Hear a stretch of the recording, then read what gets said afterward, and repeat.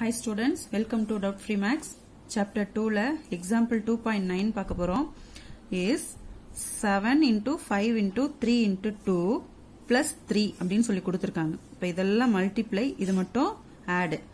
என்ன சொல்லிருக்காங்கன்னா a composite number அப்படின்னு சொல்லிருக்காங்க. இத கால்குலேட் பண்ணா composite number கிடைக்குமா? அத ஜஸ்டிஃபை பண்ணுங்க அப்படின்னு சொல்லிருக்காங்க. சரிங்களா? இப்போ நமக்கு என்ன கொடுத்திருக்காங்கன்னா 7 into 5 into 3 into 2 plus 3. இப்போ இத மட்டும் பாருங்க, இத பாருங்க. இது ரெண்டுக்கும் காமனா என்ன இருக்கு? 3 தான் இருக்கு இல்லையா? 3 மட்டும் காமனா இருக்கு. சோ அத வெளியில எடுத்துறலாம். மீதி என்ன இருக்கு? 7 into 5 into இந்த 3 வெளியில எடுத்தாச்சு. 1 into 2 அப்படியே இருக்கும். plus இங்க 3 வெளியில எடுத்தாச்சு. சோ 1 இங்க இருக்கும். இல்லையா? புரியுதா? இதுல இருந்து ரெண்டுத்துல இருந்தும் 3 வெளியில எடுத்துட்டோம்னா மீதி இருக்கிறத அப்படியே எழுதிட வேண்டியதான். இந்த 3க்கு பதிலா 1ன்னு எழுதிருக்கேன். சரியா? இப்போ இத கால்குலேட் பண்ணுங்க. இப்போ 3 into இத மல்டிப்ளை பண்ணீங்கன்னா 2 5s are 10. 10 into 7 70.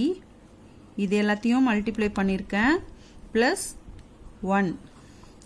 So 3 into 70 plus 1 71 கிடைக்கும். இப்போ இதோடைய ப்ராடக்ட் கண்டுபிடிக்கணும். இதோட ப்ராடக்ட் என்ன? ப்ராடக்ட்னா மல்டிப்ளை. சரிங்களா? இத மல்டிப்ளை பண்ணா 3 1 is 3, 7 3s are 21. 213 அப்படின்றது காம்போசிட் நம்பரா?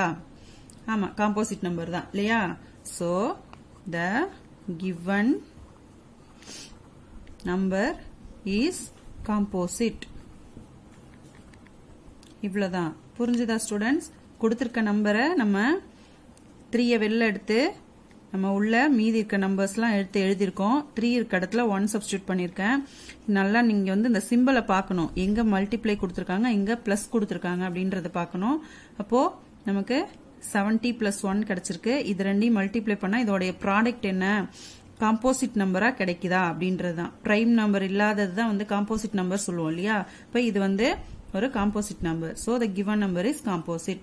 புரிஞ்சுதா? இதுல ஏதாவது டவுட் இருந்தா கமெண்ட் பாக்ஸ்ல கமெண்ட் பண்ணுங்க. கிளியர் பண்றேன். தேங்க்யூ.